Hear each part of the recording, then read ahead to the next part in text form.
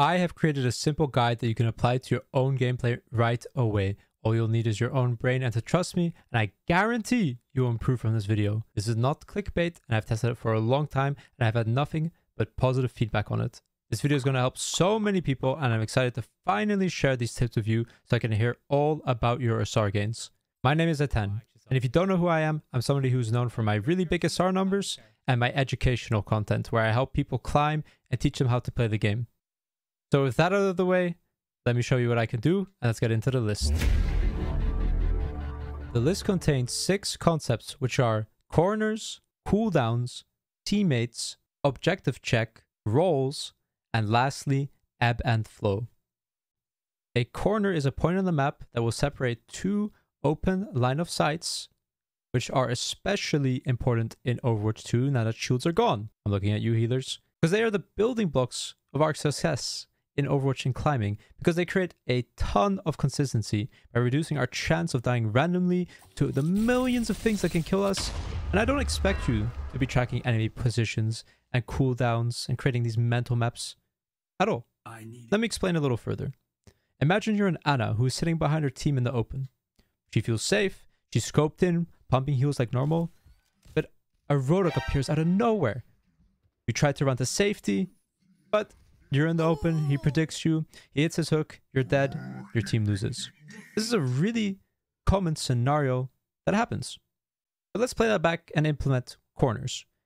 Diana is now pumping heals into her team's line of sight. She could see all of them as normal. However, this time when she sees the Roadhog, because she's hugging the wall, she can put a directional input, instantly duck behind it, and even if the hook were to hit her, it would snap and break off and she would be safe. But what other benefits can our Ana have other than dodging threats that she's not been tracking? Every time that the Ana has to reload, she will be remaining in the line of sight of the enemy if she's not playing around a corner. So she's making herself vulnerable as she cannot even fight back. She cannot interact or heal, but they can shoot at her. So if she were to go to behind that wall, she could take cover, reload, then peek back out, and she reduces her chances of getting picked immensely. Now I used Ana in this example, but the same thing can be applied to a tank that is low on cooldowns or resources and that needs to hide. Same thing can apply to a DPS. I remember this grand issue that a lot of the community was facing, where they were dying a lot and they felt so bad playing support and they said the role was bad, etc. because there were no more shields to keep them safe. Because these shields are movable walls that created this comfortable lifestyle that required no concern for their own safety. And now that shields are gone, you can quickly see why people started to feel the heat. This is why corners are so important, and we will be coming back to them as we go through the other examples. Cooldowns are crucial for your success as an Overwatch player. Not only will playing around cooldowns assist you in your consistency in climbing, but it will also teach you to recognize when others are making a mistake. While each cooldown timing differs from character to character, we will start with what they mean to Overwatch as a whole. I think that the best way to describe it is that cooldowns are cyclical. And what this means is that almost every hero will be in this cycle where they will get their cooldown, use it to fight, fall back, wait for it. When they have it up again, they'll go back in, fall back, wait, go in, fall back, wait, and it becomes a cycle, which is a very simple to understand cycle. For example, let's look at Tracer. Tracer is a hero that has 3 blinks and a recall, which has a very long cooldown. Damn it. If this Tracer were to engage a fight with only 2 of her blinks and no recall, she'll find very quickly that the enemy team will dispatch of her almost instantly. She can't dodge most of their things, and she can't really run away either, which is why the correct cycle for a Tracer is for her to have at least 2 of her blinks and her recall, meaning that she can now look for an aggressive play or a punish and then recall out to safety. And while she's waiting for her cooldown, it doesn't mean she cannot fight. It just means she will have to respect the fact that her engaging without it will be much riskier. Furthermore, in this category, I would like to add that this also applies to our ammo and to our HP. All of these are resources that we want to have when we engage an enemy to maximize our strength and our chances by having as many resources as possible.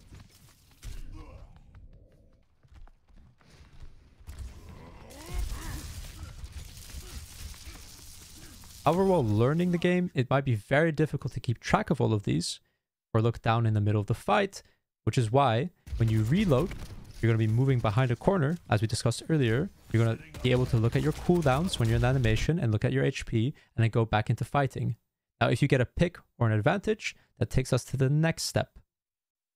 Now, we might all know what roles are, but I think it's really crucial to look at the obvious things and break them down. Because sometimes those can give out a lot of information or a lot of meaning that we will potentially forget in the chase of something more complex and advanced. As you know, there is 1 tank, 2 damage dealers, DPS, and 2 supports. Now, everyone, I want you to listen up very closely because what I'm about to say is so complicated, so complex, it would rival the intelligence of Nobel Prize winners. All right? Tanks are tanky. Yeah. Guess what? Tanks are tanky. They're really hard to kill. They have damage mitigation. They have abilities that do that, or shields. They have larger health pools. They get crowd control. They got a new tank passive. They're beefy meat shields that are supposed to be difficult to kill. Damage dealers are often squishier units, but they have a varied range of playstyles. Usually, they have very low crowd control, but a lot of power in their kit to get a lot of kills quickly. On top of that, they have a new DPS passive, which increases their reload time after getting an elimination, which can also be triggered on assist, and they get more movement speed. Lastly, are supports. Now, these are the glue that hold everything together. You remember the really tanky tanks? Well, those tanky tanks become invincible when you add an Ana pocket, when you add insane heals and survivability. They have crowd control. They have a lot of things. They even have a lot of damage to be able to duel you.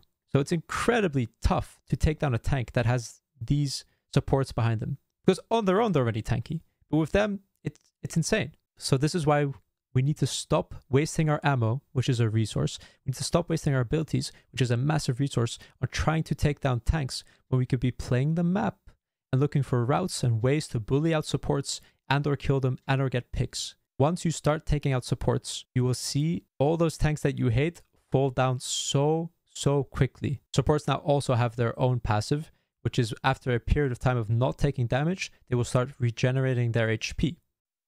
Teammates are an unavoidable thing that we will all have to deal with on our journey to climb, whether it be them feeding, not grouping up together so we can all walk in as 5, or playing weird hero picks that we hate.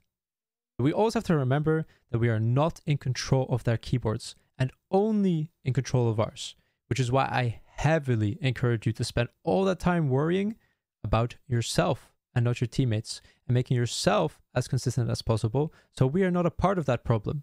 So when we have our cooldowns, when we have a pick and we have a numbers advantage and we really want to engage and take space, it is crucial to get into the habit of turning your screen around to look behind you, to see who's alive, where their resources are, if they're also ready to go, if they have their cooldowns. This is a crucial technique that is criminally underused.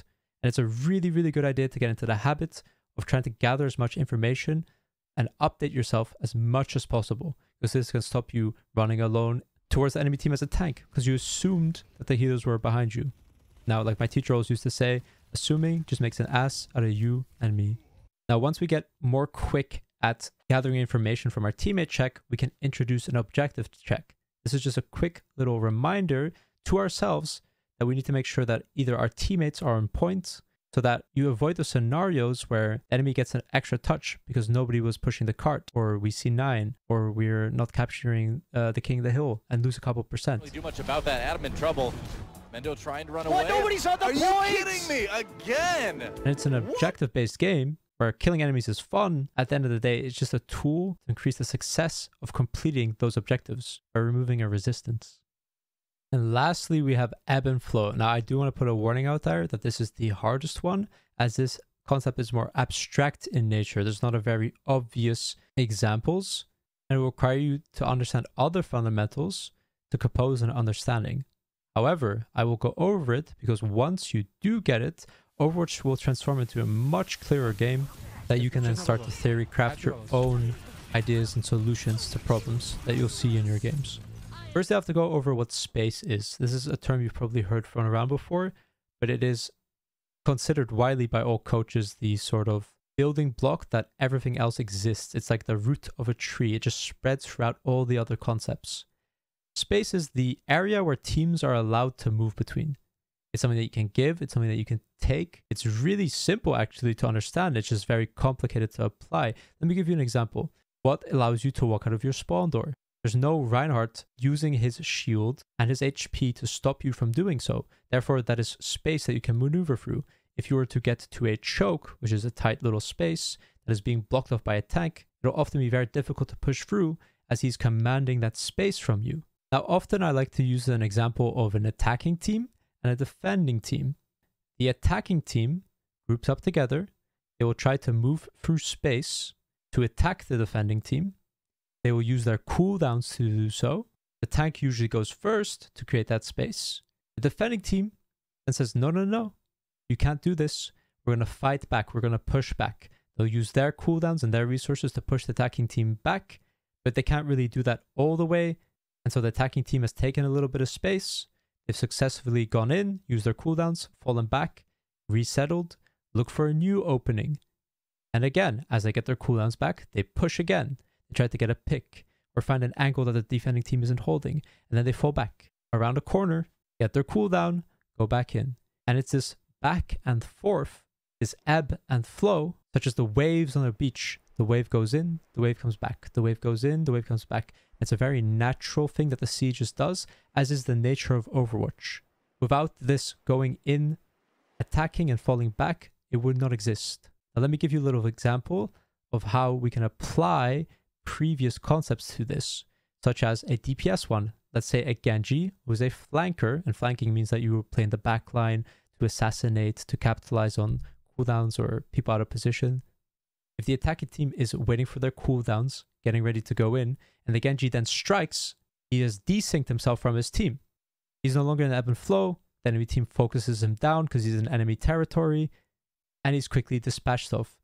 Our Genji player in the situation should have waited, looked through the wall, looked for his teammates, saw them go in, and then jump in himself from behind. No longer being the target, no longer being the focus, and the enemy team will have lower cooldowns as they had to use those to trade with the attacking team. You can see the difference in both scenarios. One, he gets focused down. The other, he's capitalizing off of his team's engage. Something that I've often seen with students is that when they are introduced with all this new information, they're excited, they're ready to go, and they lose. And they make mistakes, and they play slower, and they play sloppy. But I want you to know that this is a very normal experience, especially if you're less used to the game and can't gather on previous gained experience. But it's a completely normal and okay thing, because your ultimated baseline, your level of play, is probably around whatever rank you float around most of the time. When you introduce active thinking and decision making, often when you're presented with something that you're supposed to react with quickly, you have to spend extra time thinking because you're doing something abnormal. You're breaking that autopilot, which results in you being slower and getting punished. However, the more you stick to it and the better you get at it, the quicker you'll be able to react to that information, and eventually you will outshine that automated level that you previously had. And that is why you experience that initial drop-off. But if you stick to it, I guarantee, because what I've noticed is that most people below Diamond are nowhere near having this as a baseline level of fundamentals, meaning that I'm so confident that you will at the very least get there. And this is something that you will be taking all the way through. It never goes away. You'll always need to learn it. So make it baseline. Automatically start learning the best spots to play in, to start playing around your cooldowns, to get into the cycle. Start learning Overwatch. Apply it to your hero. And then when you do that and you understand this, you can play any hero you want and you will improve so much as a player. Thank you very much for giving me your time. Please subscribe to the channel. I would really appreciate it. I'm going to work hard on bringing better content. Give me feedback, ask me questions. I'm happy to help. I'd be love to do more of these because it's a win-win, right? You gain a SAR and I gain your sub. Much love, everyone. Good luck on the climb. I'm looking forward to seeing your Overwatch 2 gains.